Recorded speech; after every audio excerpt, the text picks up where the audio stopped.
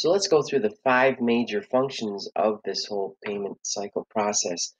They don't always exist at every company, and I'll go through that in a minute, but you've got a purchase requisition, which is put together uh, for getting approval to buy something.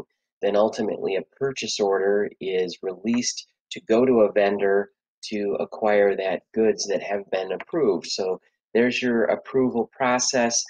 They could be handwritten documents. They could be a mixture of printed documents and handwritten documents. They could also be electronic with electronic workflow or approvals that happen through a system like a larger system like SAP. So that's the purchase requisition purchase order. Then when those goods come in, they're received, and there'll be a receiving document related to that.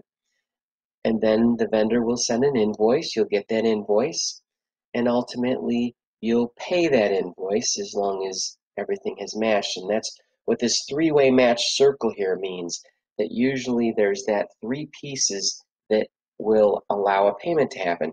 You've got the purchase order, which says what you're going to order and what you thought you were going to pay, the receiving document, which should correlate to the purchase order and that you ordered some items, you should receive those items. And finally, you get invoiced for those items that should be at the price you thought on the purchase order and that the quantity that you receive.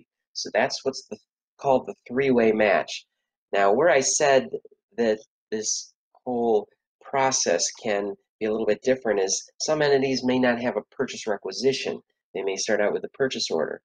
Some may not even have a purchase order system. Some of the smaller companies, they may just order things and receive an invoice and pay it. So it may just be the last two steps there is all they have. So it depends on the entity you're dealing with, how big they are, what type of system they have. So these are all important things for the auditor to understand. And finally, my last point is on the invoice and payment.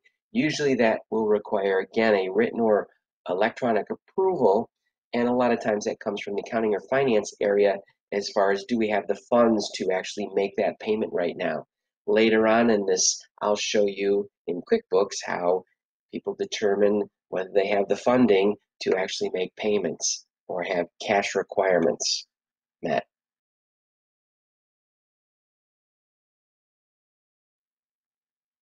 So what are the main accounts that we're talking about in the payment cycle? Well, usually payables is the big one right there in the middle. How do things get to payables? How do things get relieved from payables? Well, first off, we're going to buy inventory. We might buy insurance ahead of time. We might buy operating items and supplies and selling administrative items. We might buy things for the manufacturing process and manufacturing overhead. All of these things will be bought and acquired through that purchase order process. And when they're received, they ultimately will create an accounts payable that's owed to a vendor. Now you'll notice I put a couple of terms there that you should know for the real world. One is trade payables. Trade payables usually mean anything we do for the trade or operation that we've got. So you might not see accounts payable, you'll see trade payables. There's also another account that some systems have that you should be aware of. When goods are received, but the invoice has not come in, there's an accounts payable account called received not invoice. So it's the amount of liability that's the company may owe based on purchase order numbers, but an invoice hasn't come in yet. So it's kind of an important thing to note there again that you don't necessarily have to receive an invoice to have a system automatically record a liability because it will do that based on receipts.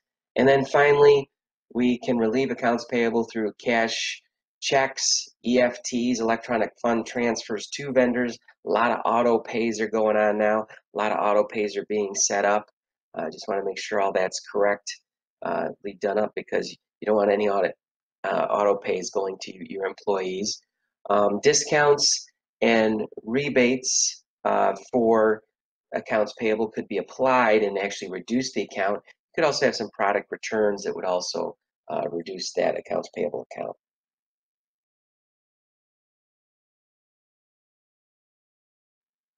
We've got our audit assertions and we'll apply those to accounts payable. So you've got existence. Does that accounts payable balance actually exist?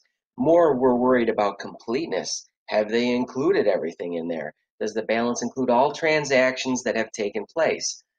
Don't want any missing accounts payable, so you'll be searching for unrecorded accounts payable, and we'll go into that step in a little bit. So part of that is making sure you have the proper cutoff periods, and when you're looking at invoices, making sure that if it's a January, December, is the portion that was for the next year into next year's financials, and is the portion that was for this year's financials in this year's financials. So cutoff periods on invoices is very important in the payable process.